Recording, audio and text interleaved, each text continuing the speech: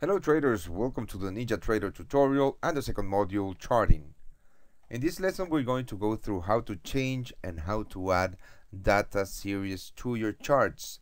Remember that in Trader when we talk about data series, we're actually talking about the instrument that you want on each and every single one of your charts. So let's go to the NinjaTrader platform, and of course the first method to add a data series to a chart is by going and to file and choosing a new chart. The data series box will be prompted out, and you can choose to right here on the default list of products, or you can click on these three little dots and go to the instrument lookup. And as you can see here, we have 171 instruments.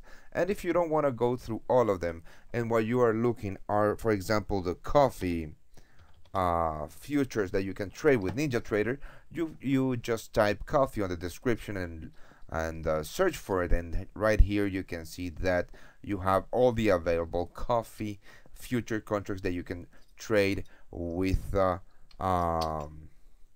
NinjaTrader platform. But let's say that we want to look at the E-mini S&P 500, okay? And well, the E-mini S&P 500 is the ES, and if we want to look at that, we just click OK and add to a to the chart, and that's the data series that we are going to be looking at. And let's say that we want to look at the 4-hour chart on the E-mini S&P 500. Okay, we click OK and we just wait for the data to load onto the new chart. Okay, so as you can see, the data has loaded on this chart. We are looking at the ES November contracts on the 4-hour chart, and you can see that the actual the current price action is happening right here as we speak. Now, there is two ways to add a data series to a chart. Once you have the chart in front of your eyes, you can right click on the chart and go to data series, or you can click this button right here that looks like 3 candlesticks. That's called data series. Now, you can't remove the original data series from the chart, but let's say that you want to add a data series to this chart because what you really want is to trade the euro US dollar, and you want to know how much these two instruments are trading like or alike. So you go to Forex, you choose euro US dollar, and now you will have 2 charts within one chart.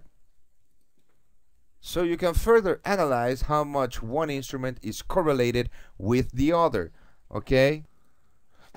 And as you can see right here, we have the mini S&P 500 chart, and at the bottom we have the euro US dollar 4-hour chart. And if you like to add another data series to your chart, for instance, the gold, the 4-hour gold futures contract, you can do so by just adding a new data series to your window or to your chart. And this is actually very functional if you are trading different markets, and if you are analyzing different markets but want to trade the same side of the market. I mean, for instance, if you are looking at the euro US dollar, you know that this is negative correlated with gold, and by adding a new data series to your chart, you can know how much or how this negative correlation is working at the moment. Okay, and basically, if you want to get rid of all of the other data series but not the original one, you just go to here and remove the euro US dollar, remove the gold futures contracts, and of course you cannot change or remove data series until your prior request has completed loading and the one that is loading at the moment is gold. So we're going to wait for that, and I'm going to show you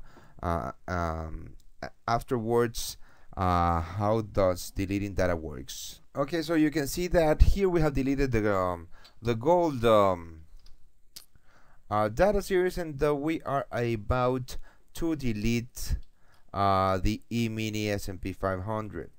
So we remove the E-mini S&P 500, and we are left only with the Euro US dollar chart.